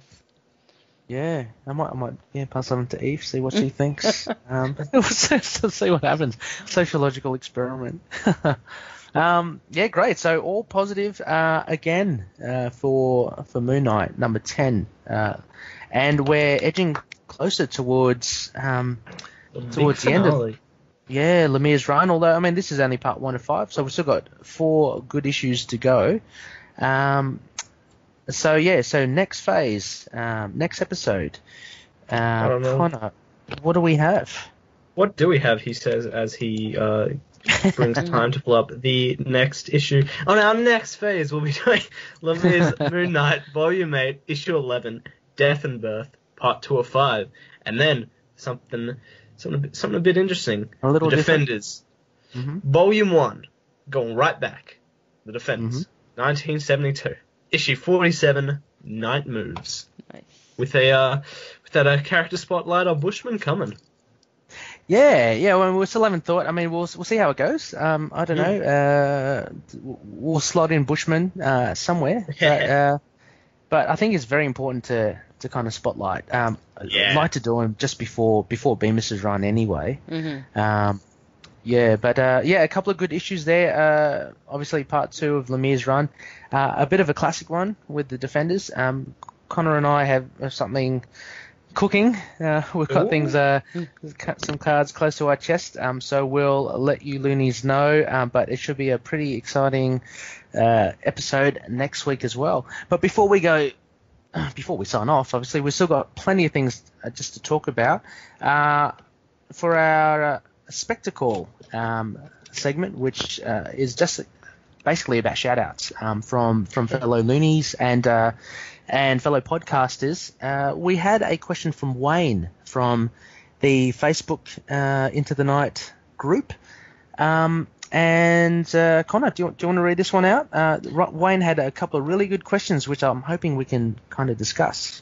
Yep. Hey guys, been a bit busy. He says, lately with work and gearing up the 300th episode of my own podcast, which is Courtside, spelled CRTSDE, all about the latest news on NBA and basketball in general. So if that's your thing, check it out. We're up to 300 definitely. episodes. Again, we'll have that in the post in the show notes. It got up to 300 episodes, guys. You can be assured of quality. Yep. Get in exactly. on that. So I'll try and get on the Facebook page a bit more. Into the Night, Moon Knight fan base is where you can find that. A bit more once the madness is over. Now the question. Oh no. Well, he thanks us. He says, firstly, I want to say I've been really enjoying Into the Night podcast. So keep the great episodes coming. Thanks, Wayne. We love you. Thanks, we Wayne. love you a lot. We do. Alright, so here's the question. I, like the rest of the Moonies, he love our hero Moon Knight. But sometimes I wonder if he suffers from not having a strong adversary to battle. While his rogue gallery is quite unique, the Black Spectre, Bushman, Morpheus, etc., and some may argue that Moon Knight's greatest adversary is him himself, or even Khonshu, he certainly lacks a recognisable arch-villain, someone who shakes him to his core. Who would you like to see in the next run of Moon Knight? A new villain? Maybe a retcon of an older villain? Or does Moon Knight just need a new angle? On the last run, Lemire did a fantastic job tackling the mental health struggle of Moon Knight, but do we need a break? Sorry, a lot to answer, but I'd love to hear your thoughts. Peace. He actually... Oh, sorry, go on. Oh, I'll do his own little answer after, I think. Oh, okay, yep. Yeah, no, thanks, Wayne. That's cool. A lot of a lot of interesting questions there. Always good to have a chat at the comic store. But yeah, look, I'll open it to Rebecca first. Who do you think would be, say, the arch nemesis of Moon Knight at this point? I always think of Bushman. Mm-hmm. But I agree that he could do with some other bad guys. And I'm guessing the truth is going to be an interesting dangle there for us, because I think possibly that's a fairly clear gap in his sort of thing, is that he doesn't have those very... I mean, he does have unique rogues, but they're not these sort of big... obviously Morpheus is huge, but, like, I'd like to see him have more of a rogues gallery, and I think the truth's interesting because it sort of taps into some of the other Egyptian mythology. I think we've talked before about it'd be interesting to see any kind of Bast things, not necessarily as a antagonist, but as a... Well, actually, maybe as an antagonist, not as a baddie. I think it could do with being widened now. Now he's kind of established. If they are ever going to do anything with him bigger into the MCU, now's the time to sort of start defining him for the modern era. Yeah, definitely. I'm with you. I think Bushman's probably the biggest one, but I get a sense, and I understand where Wayne's coming from. I think there are a lot of adversaries that are big and up there, but there's not one that you can really define as the Joker to the Batman. Yeah. There's no defining one. Don't bring up Batman. No, sorry. Bad Ray. Bad. I think he definitely needs something, and I think that's what Bemis is really going to try and fix. From the interviews that we've read in the articles about him creating this big bad in the truth. I would see also like Khonshu and himself, as Wayne was saying, as being the biggest adversary. But there's only so much that you can do with that, and I think Lemire has really kind of pushed that as far as it could. I mean, I think it would be very difficult to try and top what Lemire has done, especially with Khonshu. I mean, Khonshu has always been there as the devil on the shoulder as well, but I think Lemire has done it really well. And he's certainly been a very... like one of the main villains for Moon Knight. But he kind of needs someone that recurs often enough. I'd agree with one of our loonies. I think it's Dylan who mentioned it. I think Randall Spector, Moon Knight, Mark's brother, could potentially be, but we just haven't seen him nearly enough. Definitely want to see him come back. Yeah, because I mean it's so cool. Like you got Mark who is a bit unstable, then you got his brother who's madder than anything else. And a psychotic as well. So he'd make a perfect arch enemy. But we haven't seen him. How about you, Connor? What do you think?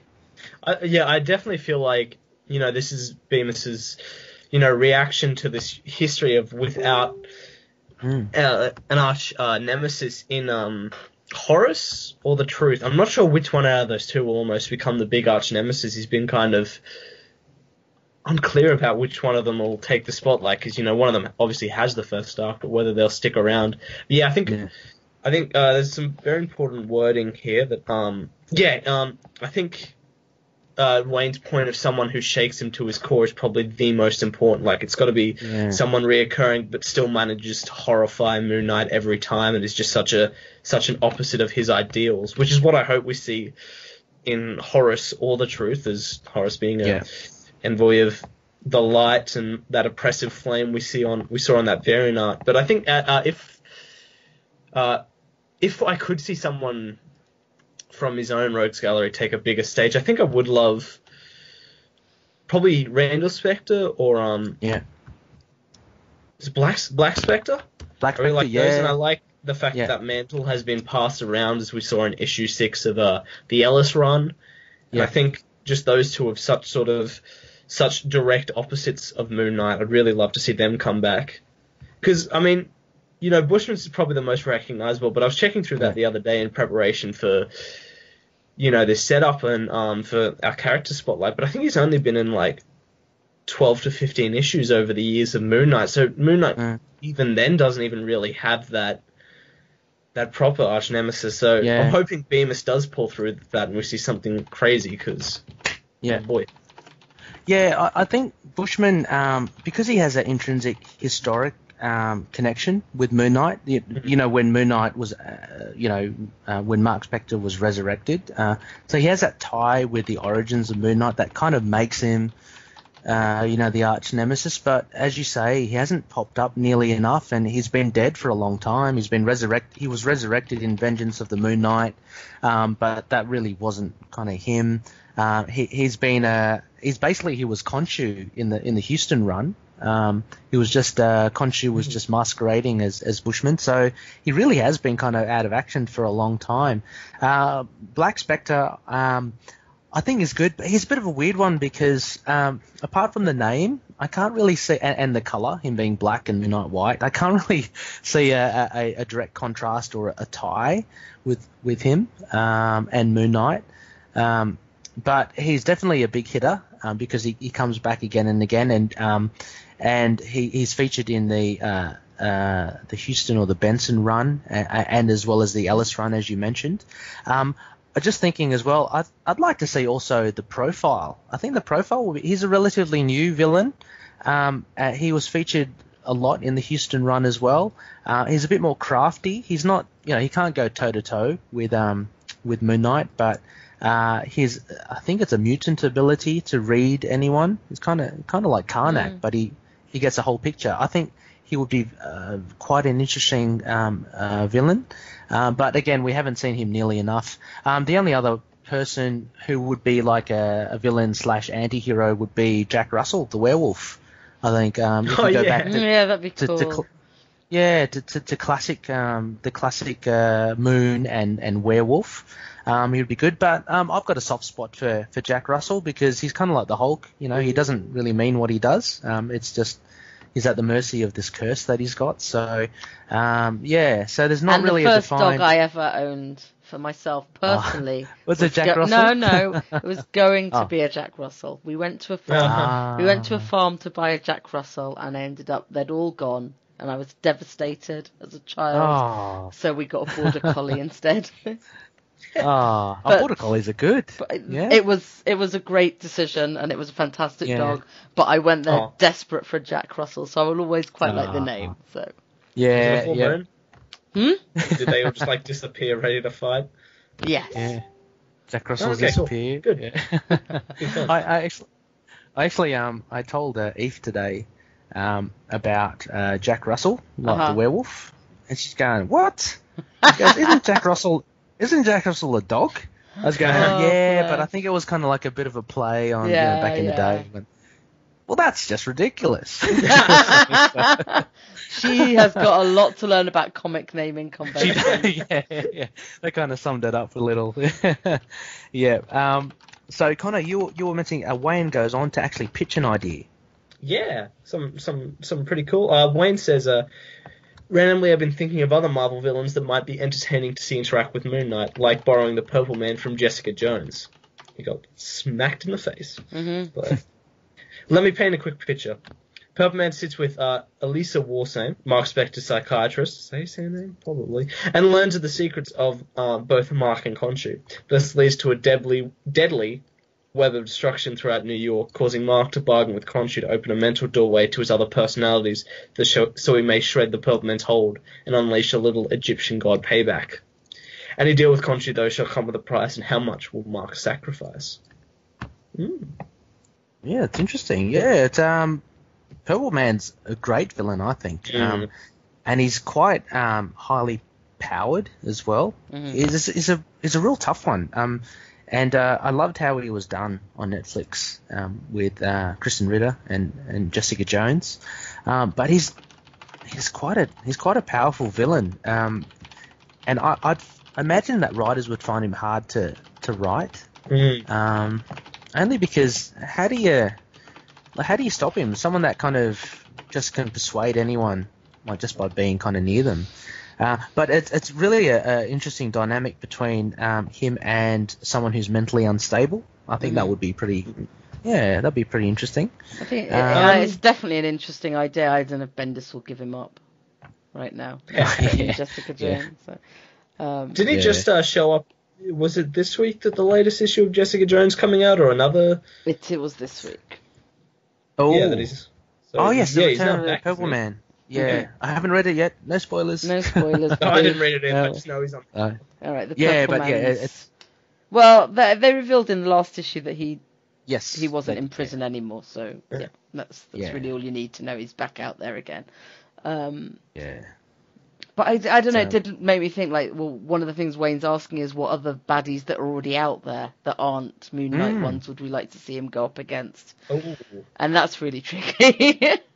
That is very tricky. There was some time I had all these other ones lined up, because the whole mentally unstable. Well, obviously we've seen him come against Bullseye, which is pretty cool. Mm-hmm.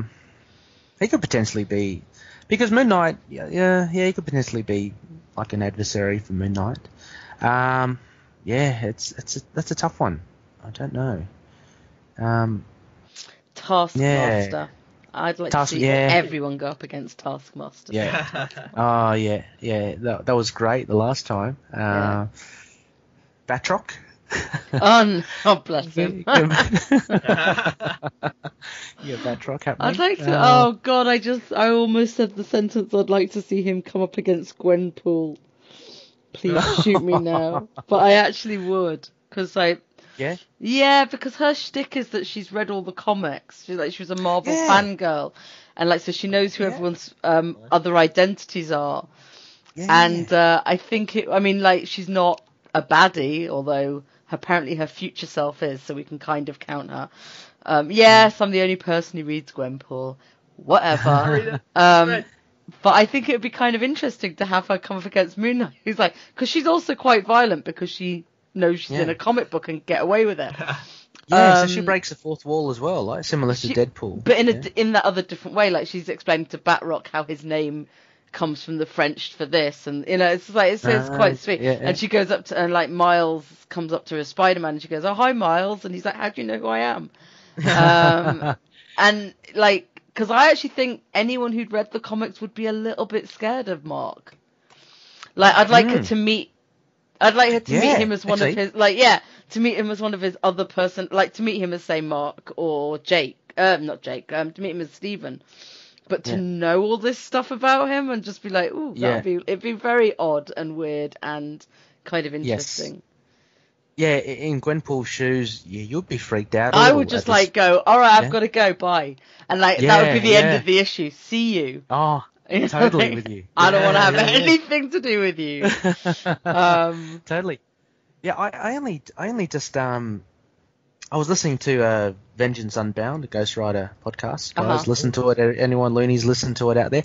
But anyway, they were going through Gwenpool as well. And it's the first time I've heard of it, how she's a comic book reader, but how it's kind of all meta like that. Mm-hmm. And I think that's actually a really brilliant idea. So it kind of makes me want to read Gwenpool. I just wish they hadn't called her that. Because it brings all those kind of Deadpool connotations and makes it and Spider-Gwen and it's just you've just made it sound like the most tired character. It's actually kind of fun. Yeah, she definitely did well in that was one of the other issues I read. Deadpool kills the Marvel Universe again. Yeah. She had a good role in that as well, I thought. I don't know. What did you think of that last issue? I thought it kind of fizzled a little. Yeah. I thought it was a very disappointing ending. Yeah, which is a shame. And no Mooney. We were hoping for Mooney to arrive, but he bought it in that first couple of issues and he stayed dead. So, So anyway, so Wayne goes on to say the story could play out in black and white. I think this is a good visual though, black and white with a dash of purple. Sweeping sands of color in the climax. I think that's pretty cool. Yeah. And just finally, Wayne says maybe I should put something together for Inktober.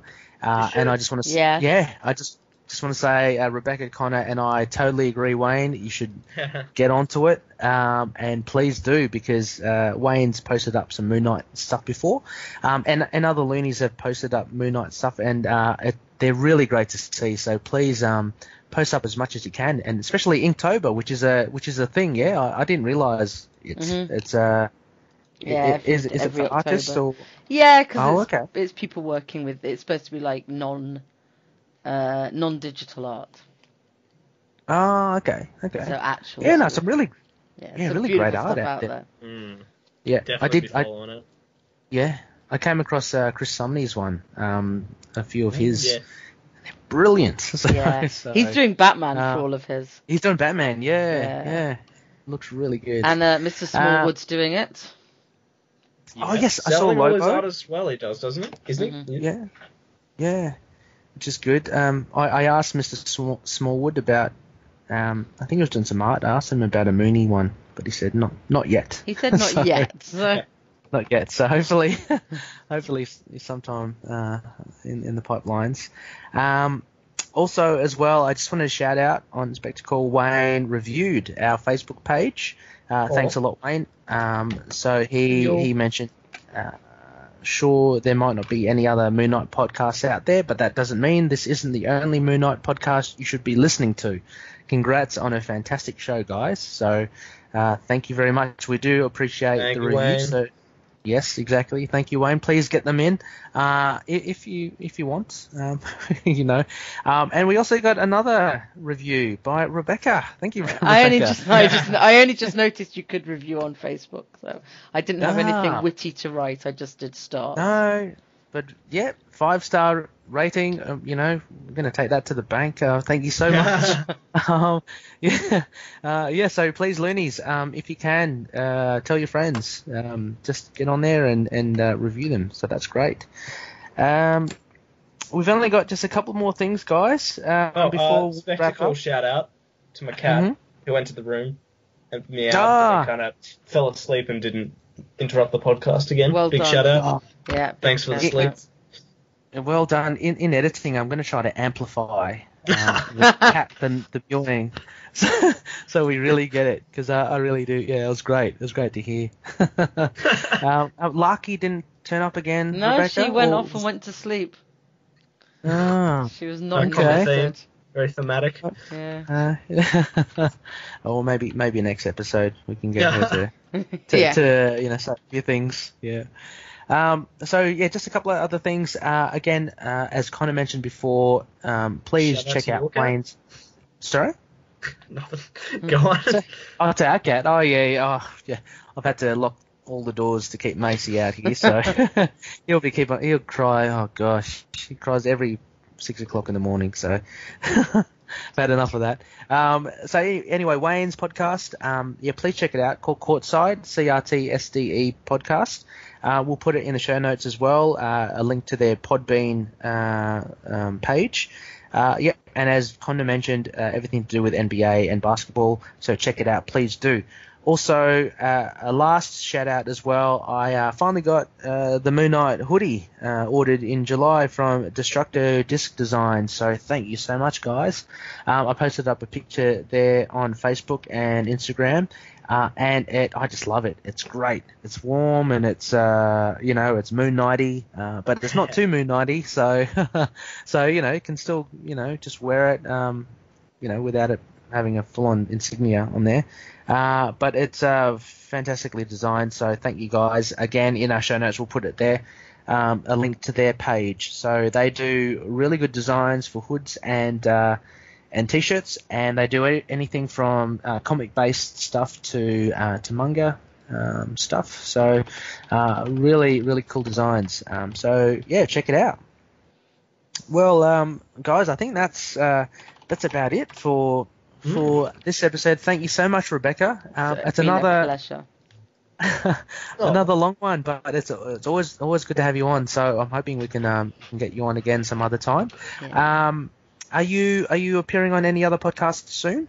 I don't know. We're still There's the Immortal Iron Fist podcast, and we may be recording that today, or it depends. Because I'm going out all day tomorrow, so it depends. If they record tomorrow, I won't be on it, and if they record today, I might be. So who knows? Okay.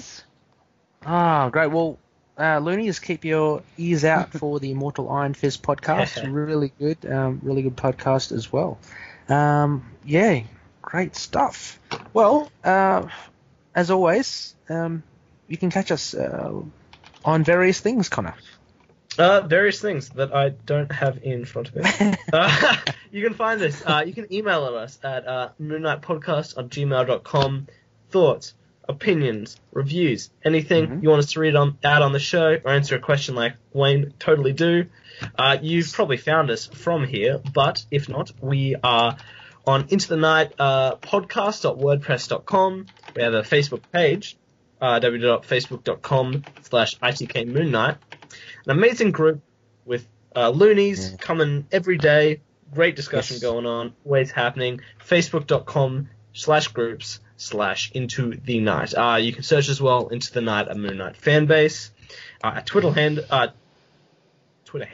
is at ITKMoonKnight. We're on Instagram, Tumblr, and YouTube. Search for Into the Night, a Moon Knight podcast. We're on all good podcast catchers. All of them, not all of them, maybe, but a lot of them. Most of them, I think. We're there. Yeah, fantastic. Great stuff. So, keep on reading Moon Knight comics. We'll be back again. We're all getting ready for the big release of Bemis in November. Bemis series, so should be great. Any last words, guys? I can't. We're like almost exactly a month out from it. Yeah. It's so cool. 4 more episodes. What are we covering? The new issue with issue 14 or the week after? No, I think it's a week after. I think. Awesome. Amazing. Yeah, so we can dedicate a panel by panel review for that one again, which would be really cool. Would you be keen to do that, Rebecca? Or? Yeah. Cool. Yeah. Fantastic. Awesome stuff. Yeah, great. Alrighty. Well, it's goodbye, I guess, from us. And may Khonshu protect the denizens of the night. Bye-bye. Catch you later. Bye. Moon Knight and affiliated characters, stories and events are properties of Marvel Characters Incorporated.